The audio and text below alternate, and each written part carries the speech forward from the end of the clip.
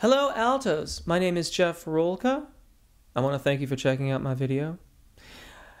If you've watched my other alto range videos, you know that I am a fond appreciator, if that's a word, of the alto range vocalist.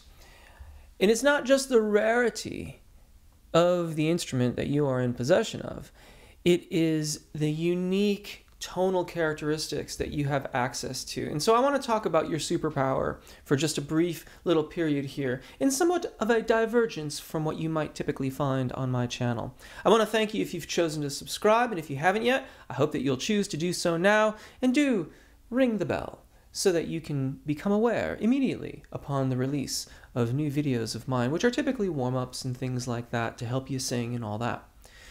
But I was thinking about the alto range instrument and this area that you have that is so different from every other vocal Fach. And this is this range from around D3, and in truth probably all the way out to the G4, in fact. Because of the way that your voices work, you will encounter very little, if any, sort of registration events in that octave and a fourth space, whereas virtually every other Fach or vocal range designation, such as like a baritone, a tenor, a soprano, or mezzo, is going to encounter some type of registration event when you start to get to a range, a tessitura of a melody that expands more than an octave. So you've got these amazing sultry low tones, which if you've ever heard a bass flute, which is kind of crazy because they kind of hook around and then they go out, there is a unbelievable beauty to that sound that I feel is present in the alto range vocalist. You can hear the lilting quality of it, and yet there's this depth of tone that is so fantastic. You've got that, and unlike all of the other Fachs, you have this expansive tessitura that is effectively uninterrupted. Now, you pay for it a little bit when you do get to the transition point going from lower middle voice to upper middle voice. It's a little bit more challenging for the alto than it typically is for the mezzos and the sopranos, but I would suggest to you well worth the price of admission. And I guess I ought to be really forthright here. Now there is a transition into the lower middle voice that's in that space, but it is typically sung past without much, if any, notice.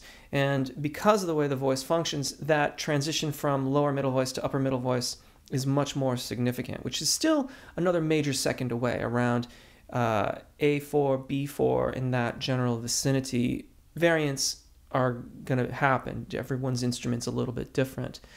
And so I talk about this to suggest to you that you capitalize on that tessitura of your voice. This is great for singing popular music because so many melodies of popular songs fit right into that range. And even if they're going to go a little higher than that, you only need to learn to make that transition across the transition from lower middle to upper middle to then be able to access that additional range.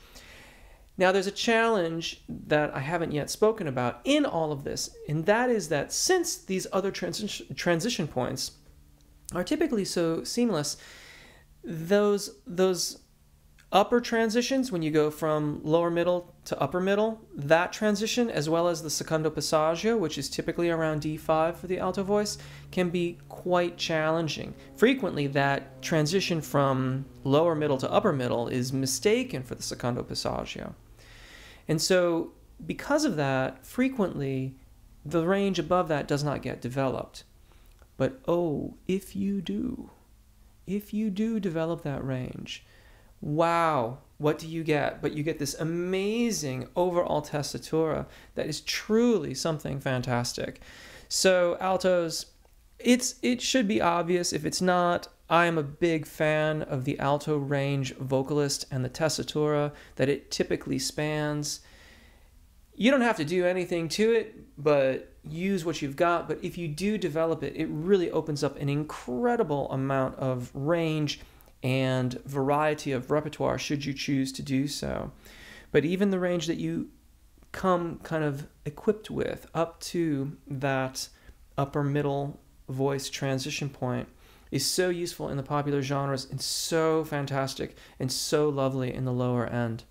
Thanks so much for watching. I hope this is helpful or perhaps just thoughtful. Tell me what you think. These are largely my opinions. I'm just sort of talking out loud and thinking about how I can appreciate the alto range vocalist. Let me know what you think.